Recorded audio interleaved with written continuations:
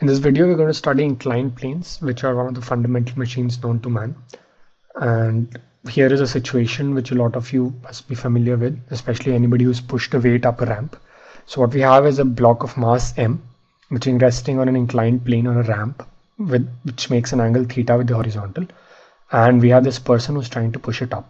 And what we want to know is how much force does the person have to apply so that the mass does not slide down or go up, that is, the mass remains static.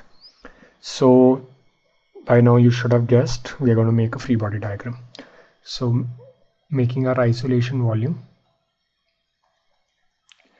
this is the first cut that we make, that is the contact between the mass and this inclined plane, because of which there's going to be a normal reaction. And here is a second cut we're going to make, which is between the contact between the block and the palms of the man's hand. Again, there's going to be a normal reaction equivalent to the amount of force that the person is applying. So isolating this block,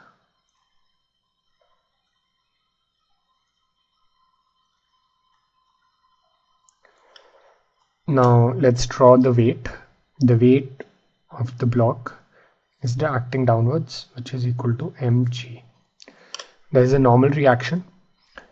Again, let's remember how normal reaction acts. One, it's perpendicular to the surface. So since the surface is at this angle, our normal reaction will be along this line. And two, it's going into the isolation volume. So the isolation volume in this case is shaded like this. So since it's going through the surface into the isolation volume, it's in this direction. So drawing the normal reaction, we have a normal reaction that acts over here, N, and finally again a normal reaction from this side, which will be a force F.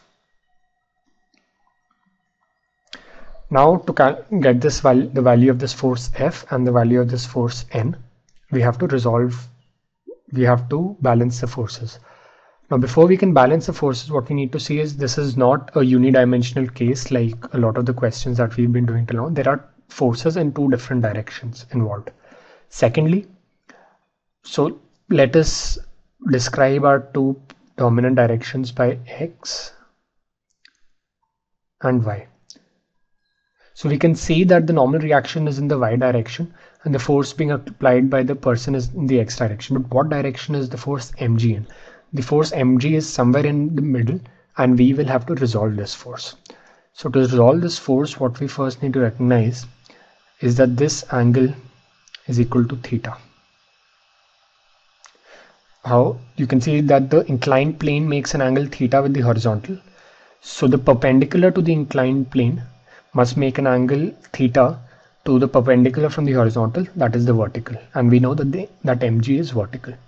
So now splitting mg into two components, we can see that one of them is mg cos theta.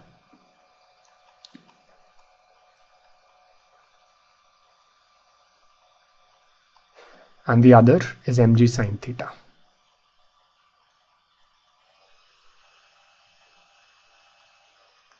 Now we can just balance forces along the y direction and the x direction. Keep in mind that I'm solving this problem as a particle problem. We are not considering torques over here. So what we are assuming is that all of these forces are passing through the same point. So here we come to know that n minus mg cos theta is equal to 0, which gives n is equal to mg cos theta. Similarly, f minus mg sin theta is equal to 0, which gives f is equal to mg sin theta. So now what is the use of this inclined plane? What we can see over here is that the force that the person is being required to apply is equal to mg sin theta. Now mg is the weight of the body, which is being multiplied by sin theta, and as we know, sin theta is less than 1 for theta going from 0 to 90 degrees. Hence the person will not have to apply a force equal to the entire weight of the body. The person, he or she, will have to apply a force which is less than the weight of the body, which is why using a ramp we can actually push a fairly heavy block upward distance. Now you might wonder, well, sine theta is equal to 0 when theta is equal to 0. So if we simply make the ramp horizontal, then the person won't have to apply any force. That is true, but in that case the person won't be pushing the block up either. So there is always a compromise between the angle of the ramp and the amount of force that the person has to apply.